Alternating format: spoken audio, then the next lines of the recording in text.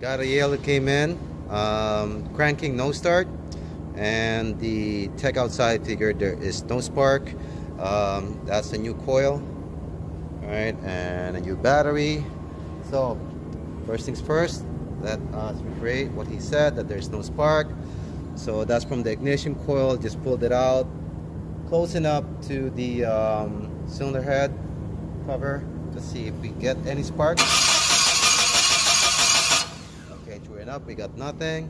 Okay, so the next part is we're gonna take it from here and see if we're getting any spark coming out of that ignition coil. So we're gonna use a test light to figure out if we're gonna get a spark out of the ignition coil itself. So the end of the test light is gonna be on a block ground. So let's test it out on a positive. Okay, so we got good ground on that one. Okay, I'm gonna let it hang over here, probably like a 3/4 of an inch away. Okay, crank.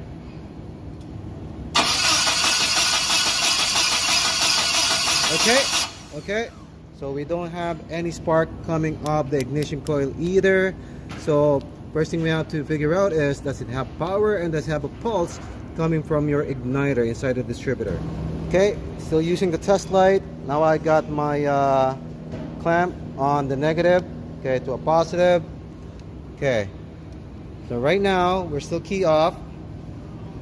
I got no positive. Okay, key on. Okay, that's already key on, still nothing. So we are missing a positive for this ignition coil.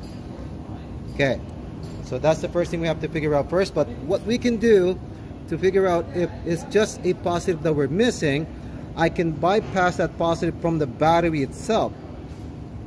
So we're gonna try to do that first. So what we have now is I put back the cable from the ignition coil.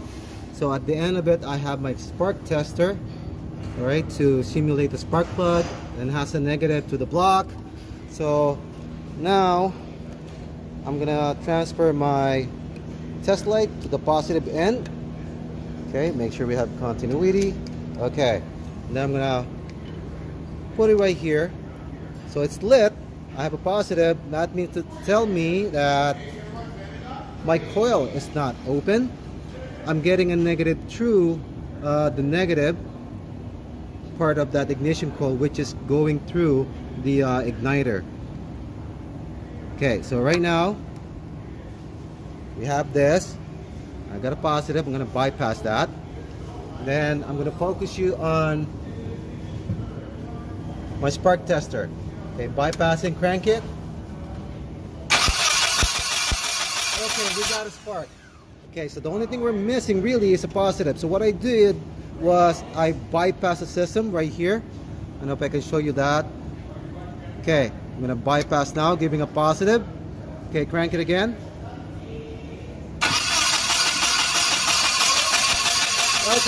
Okay, so what we are missing on this coil is a positive supply.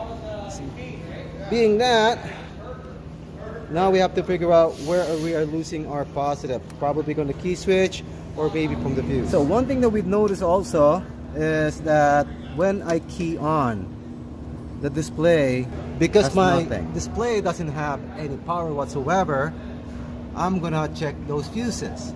So right now I have my negative again on my clamp because I'm looking for a positive. So my test light is gonna be lit if I encounter a positive on this tip. Okay, we're now at key on. Okay, let me test out the fuses. That's good. Transfer to the other side. That's good.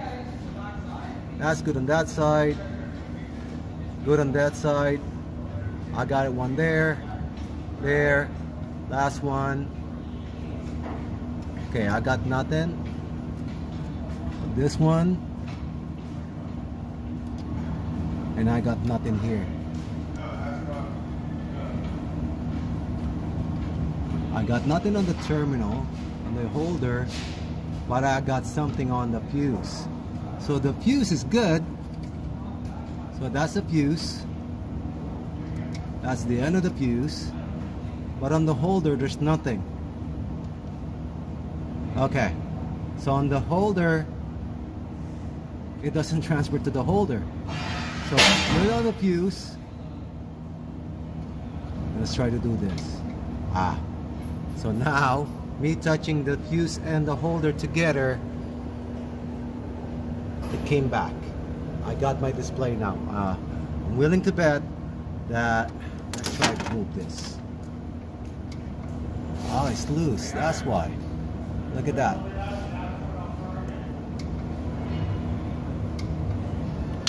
Oh, actually fell out.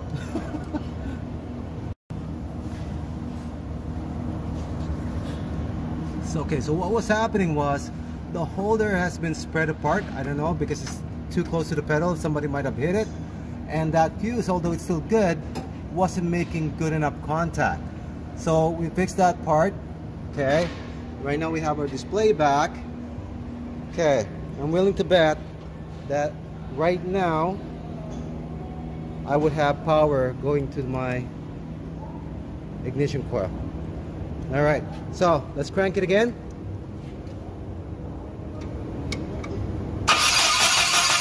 Yep, okay, spark is back. Okay, spark is back. Let's try to put it on the distributor. See if this baby's gonna start up. Okay, let's see, crank it. There you go. All right, so I guess we can call this one a fix. That's it for this video.